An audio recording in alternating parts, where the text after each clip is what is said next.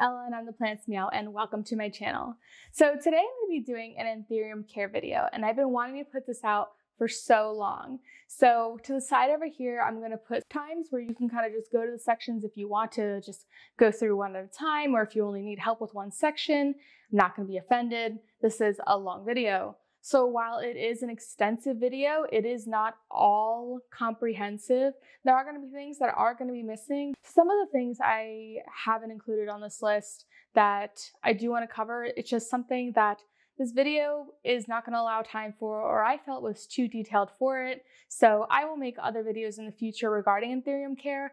I just wanted to kind of do this basic one here. So the reason that I wanted to do this massive video instead of individual videos on light and watering and things like that is because when I got into Anthuriums, the place that I went to, the place that we usually all go to, is YouTube.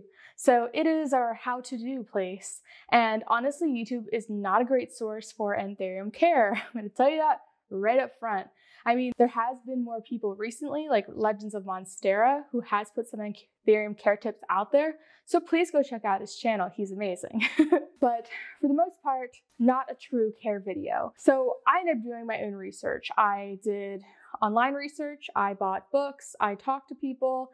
There's just a lot of different resources that I went to for this video, and I just went off my own experience. So I've had a lot of trial and error. This is all the stuff that works best for me, so I hope it helps you. And I'm not just going to be telling you how to take care of your Anthurium, but I'm going to be telling you why you have to do certain things. So a lot of the times the video will tell you to do something, but you don't always do it. And I'm really just going to tell you the side effects of possibly not doing these things. So I hope this is really informative to you. If you have any additional information down below you would like to share with everyone, please do.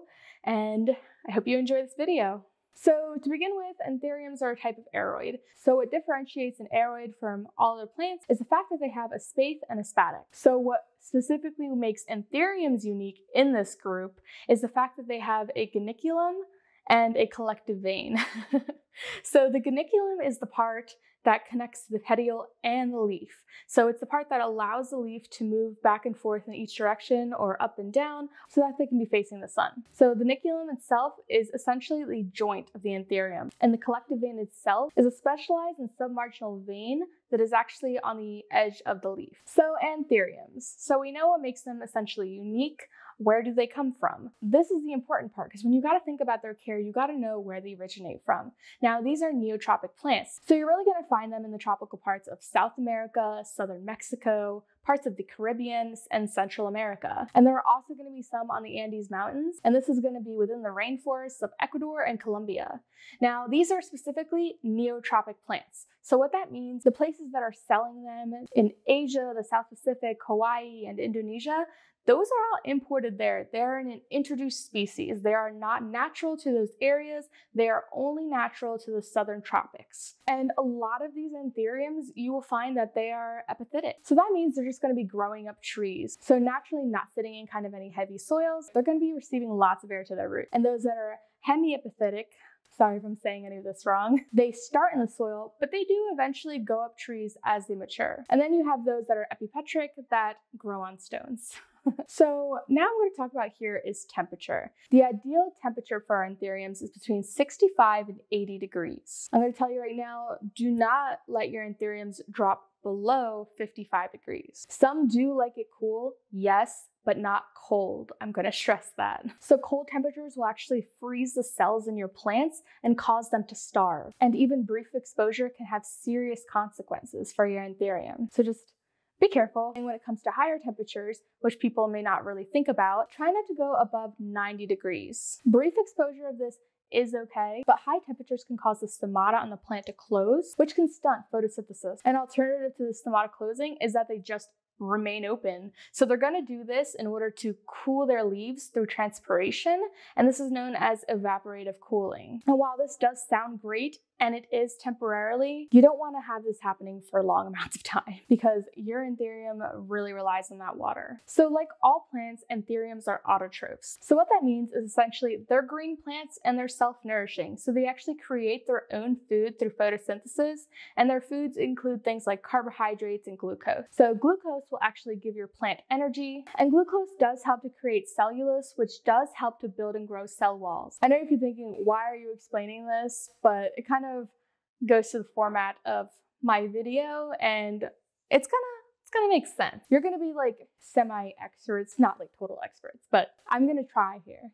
And we all know what photosynthesis needs, at least I hope we do, and that's gonna be the sun, water, and carbon dioxide. So why is light important? It's because when that sun comes out, the stomata in your plants open up. And when they open up, that allows photosynthesis to begin. So the green parts of your plants are what we call chlorophyll. So they're actually going to be absorbing the photons from the sun. What Anthurium's like is bright but indirect sun. And I mean indirect. Do not leave these indirect light. If you do, think of you. Like, how would you feel about standing in front of the sun? A lot of this video is going to be, if you're comfortable with it, your Anthurium is probably going to be comfortable with it. Direct light will actually cause their leaves and their flowers to burn. Now, let's say they are in bright indirect light, but they're just receiving too much sun. Yes, that's actually a thing. So what happens when you do that is that your leaves and flowers will have a bleached color to them.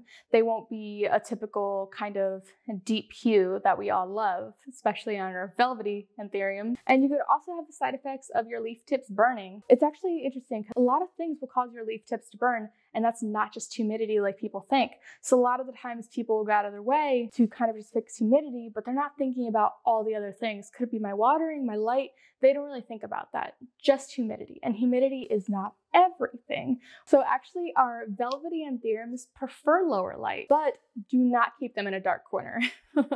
That's right, don't put baby in a corner. So you will know if your Anthurium is not receiving enough light because the leaf will just be so much darker because your plant is overcompensating by creating a lot more chlorophyll in order to absorb the light that it does have access to. Now, dark leaves. Sometimes there are cases where we actually want darker leaves in our Anthuriums. Is that a crime? So not necessarily, as long as they're receiving enough of foot candles, which there are apps on your phone that you can download to measure the foot candles that your plant is actually receiving. But typically Anthuriums will be okay between 50 and 500 foot candles. So they can actually handle lower light levels, which is pretty awesome. And it's great for us people that really love those beautiful dark hued colored leaves. Surprisingly enough, they can tolerate as low as 10 foot candles, but this is definitely not recommended because your Anthurium is not going to flourish with 10 foot candles. You're not going to have it flower. It's really not going to be growing or photosynthesizing like it should be. So I do not recommend 10.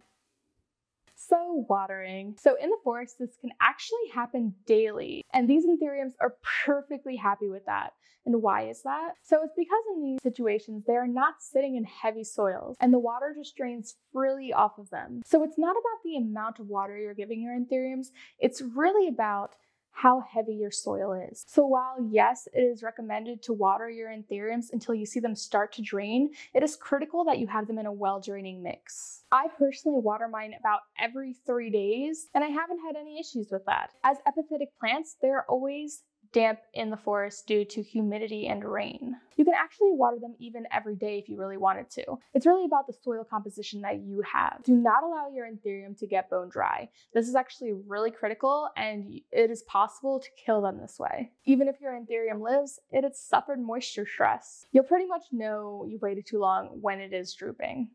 Honestly, you should have them on a schedule and just make sure they don't get to that critical point. So underwatering your Anthurium and letting them dry out will actually stunt their growth and cause their tips to burn. It actually also stunts photosynthesis. So what that means is the stomata in the plant close up and your plant will stop transpiring because there's not enough water in the plant to create pressure in the guard cells that allows the stomata to open. This is actually a technique to conserve water. So you may be thinking, why is this a bad thing?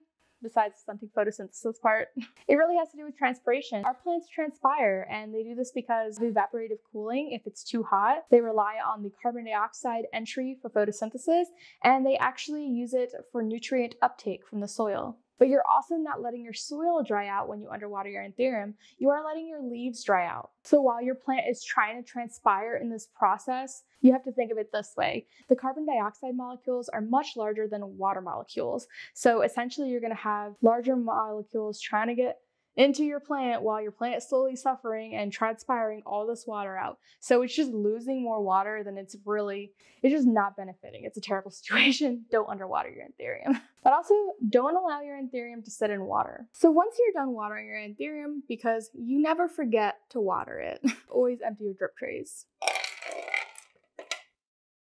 So remember, they grow up trees, they're never left in standing water. It just trickles down off of them. And also, if you're letting them sit in water, it's really going to create a situation where the roots are not getting any air. And no air really just means you're going to have fungal growth and root rot occur in your Anthurium. And nobody wants that. So an obvious note here, make sure you have a drainage hole. Think about it this way. Would you be okay with standing in a puddle of water?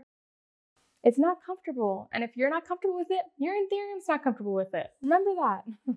If you remember things like that, if you're comfortable, then they'll be comfortable. It's really helpful. So a lot of the times, if you really like a cache pot, just use an inner pot and put them in that cache pot. You don't have to plant them directly in the cache pot.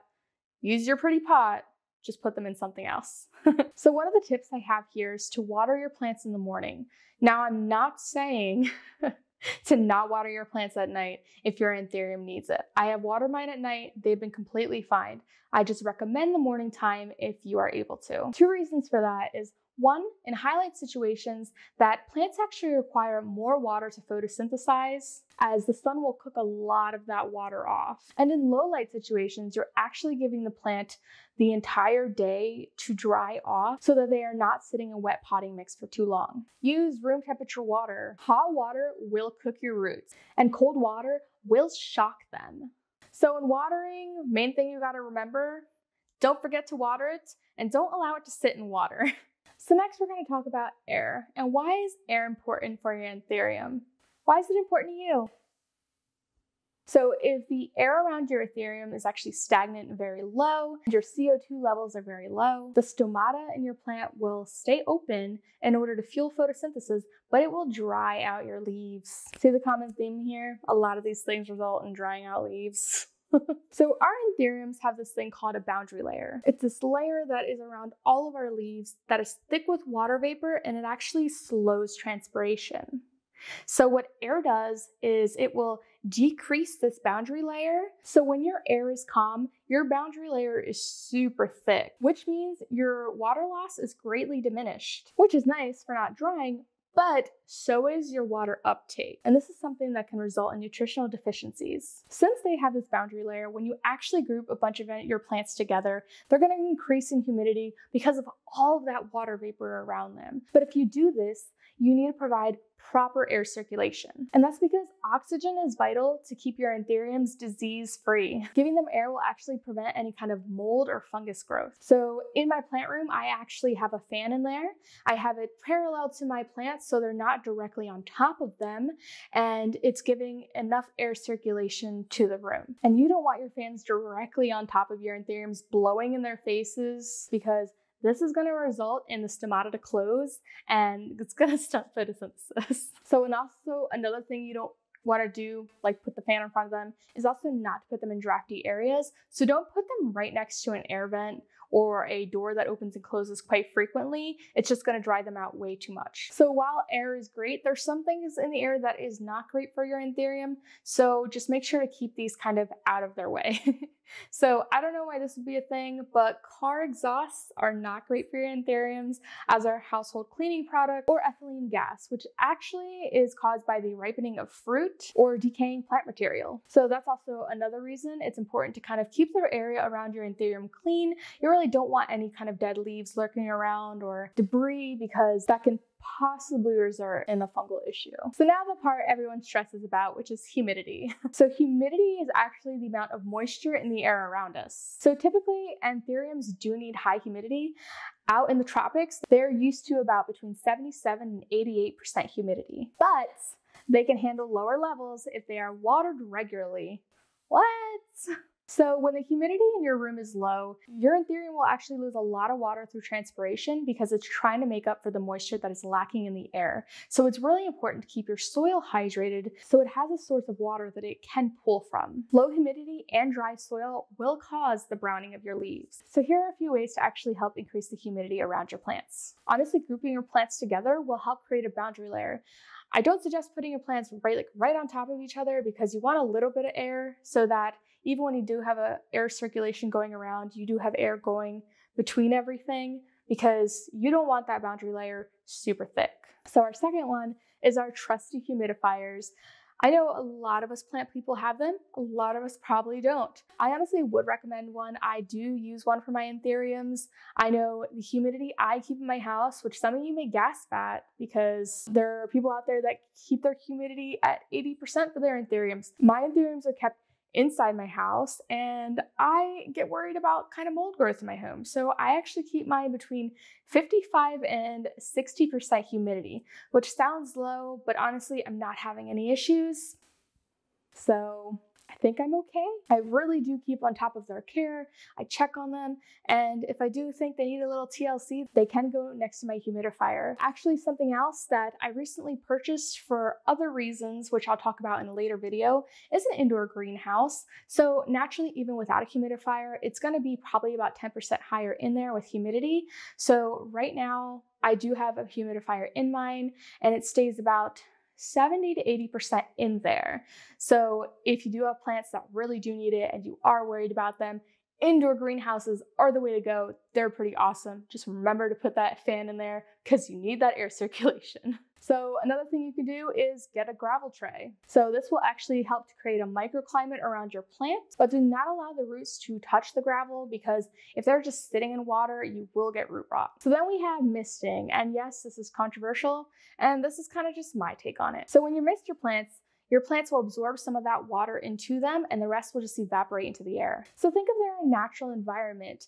So in the tropical areas, they typically get brief kind of bursts of rain where this happens. They are moist quite often. There's lots of water. People are always concerned about the fungal growth when they remain damp, but honestly, if you have air circulation, that's not going to be an issue. You can mist your Anthuriums all you want if you have good air circulation. And if you're concerned the water actually evaporates too quickly off your leaves, don't be. That's actually a good thing. If it didn't evaporate at all, that means there's no benefit to the plant. It evaporating means it's actually creating higher humidity in the air around your plant. And if the water from your misting isn't allowed to dry out, this is what can cause fungus and bacterial growth to occur. Also, on a caution, don't mist if your humidity is high. If you don't have proper air circulation and your humidity is high, then you're gonna have a disaster going on. And honestly, it doesn't need to be misted if you already have high humidity. And I recommend misting them only during the daytime. And this is simply because the stomata is closed at night. So if you spray them, it's going to put pressure in those guard cells that open up the stomata. And really, I don't see any benefit to that. So if you can, just do it in the daytime. And honestly, with misting, if anything, spider mites hate it.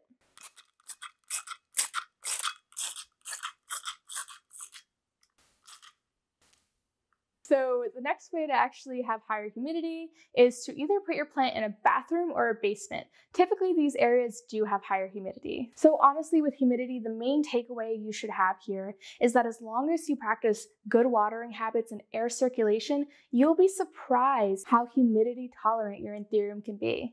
Fertilizers, a thing no one wants to hear about. So earlier, I talked about plants being autotrophs, which are self-nourishing.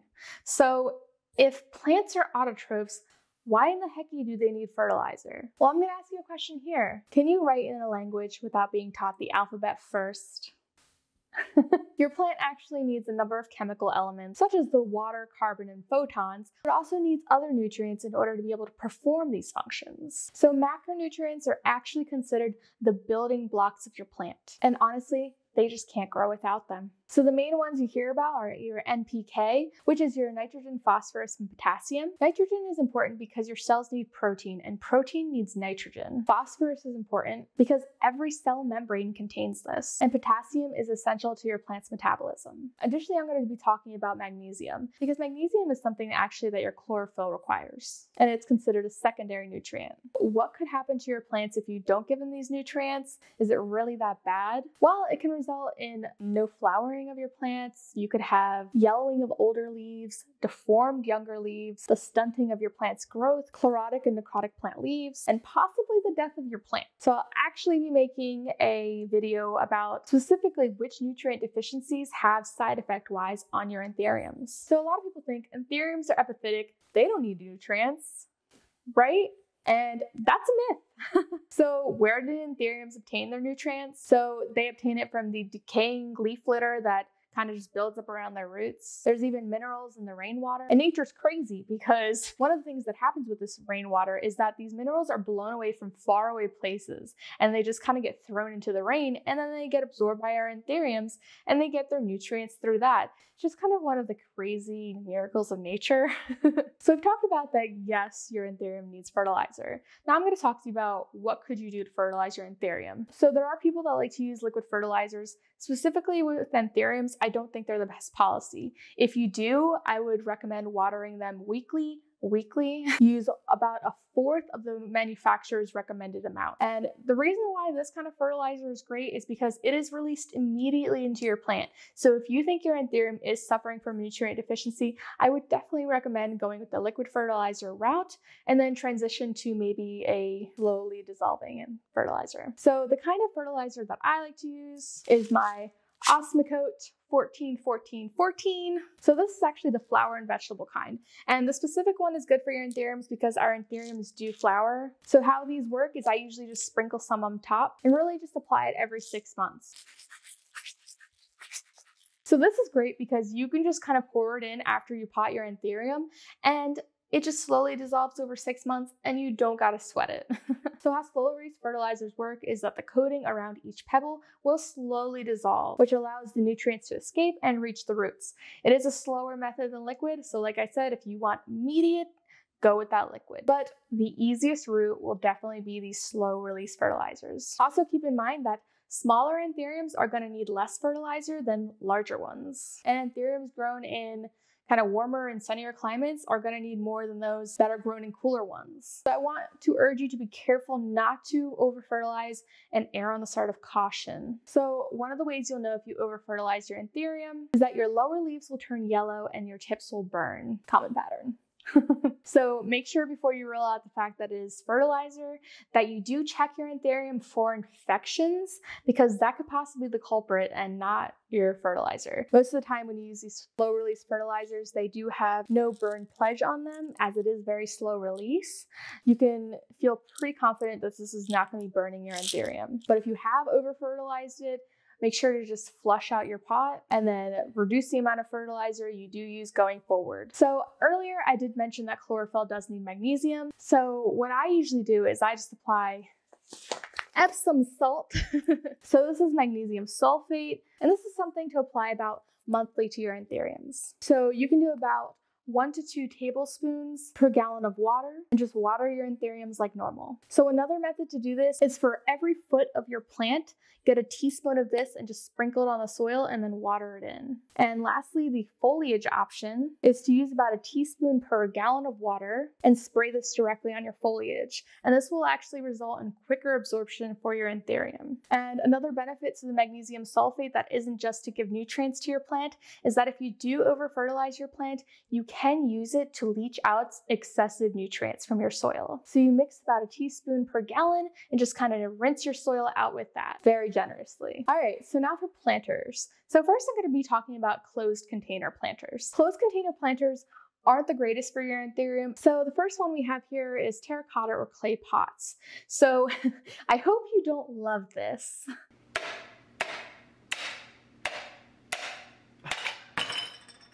It'll pretty much result in this. So you will end up breaking your terracotta pot in order to get your anthurium out. So if you're okay with completely getting rid of your pot in the long run and not being able to reuse it for a different plant later, then go with this option. And the reason this happens is just because the roots of your Anthurium will stick to the sides and the bottom of your terracotta pot, and you won't be able to just pull it out. So another kind of closed pot is just regular plastic pots.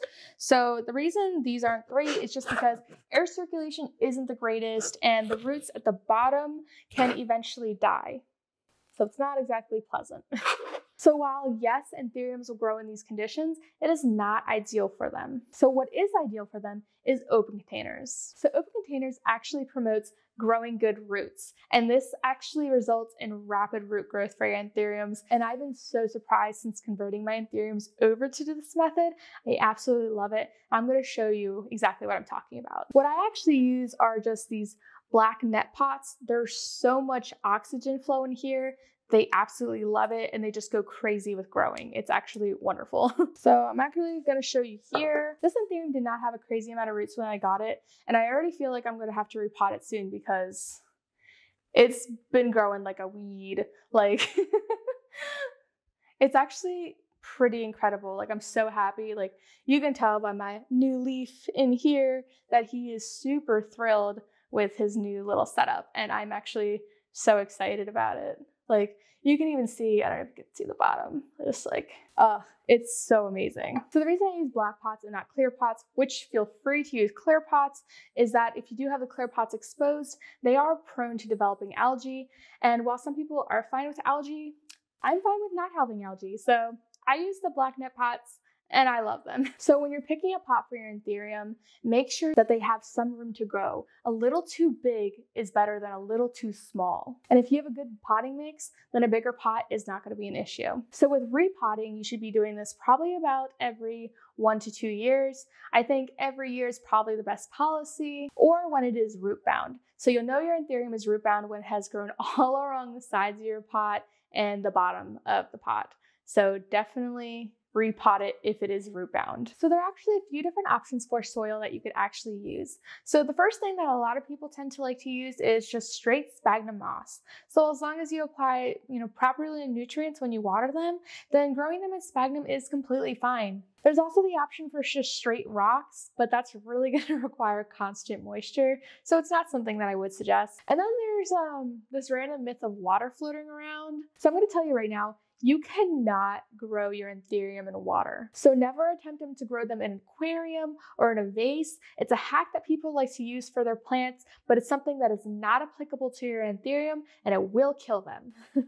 They are not meant to be in standing water. So when it comes to shelf potting mixes, I would not recommend these at all. They are way too heavy. Really, for any aroid, just don't use any kind of shelf potting mix unless you are mixing it with other things. So when you think about their force, it's really going to be a composition of leaf litter, charcoal, decaying wood, and compost. So here I'm going to have really 2 different kind of soil combinations that I use. So for the first one, it's not one that I use anymore, mostly because of the peat in it. And I say that not because peat moss is bad for them. They love peat moss, but because I did have a fungus gnat issue, and fungus gnats really love their peat moss.